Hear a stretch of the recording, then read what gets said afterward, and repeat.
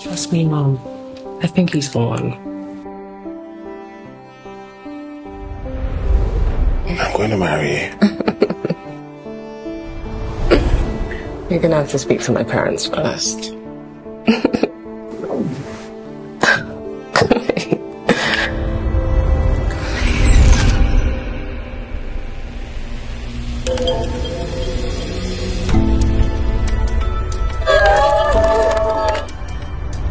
Well, this is Amara, the new curator at the gallery who introduced me to Anthony. Oh, Amara! It's lovely to meet you. She's charming, isn't she?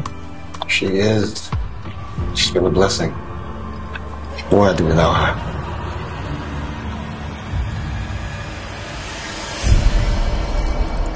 Colin, where are you? I'm sick and tired of all these baseless accusations.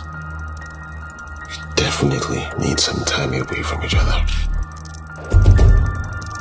How dare you, Colin? People, stop! Stop! Girls like that. Mama told you, Bolly. Just always dipping their hands into other people's pots, but taking what doesn't belong to them. I don't want to ever see you anywhere close to me or my family ever again. Oh, no, she never boy, How could he? You sure say if you drive?